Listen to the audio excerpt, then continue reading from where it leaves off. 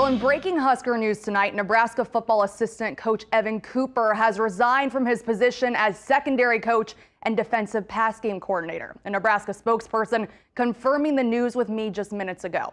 The search is now underway for his replacement less than 2 months from the Huskers season opener against UTEP on August 31st. Cooper played at Temple when Matt Rhule was an assistant coach, and this season would have been his 12th serving on Rhule's coaching staff.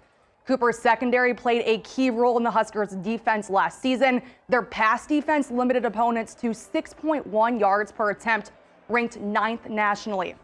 Cooper becomes the second Nebraska coach to resign under Rhule. Bob Wager, the former tight ends coach, resigned back in 2023 after a DUI citation.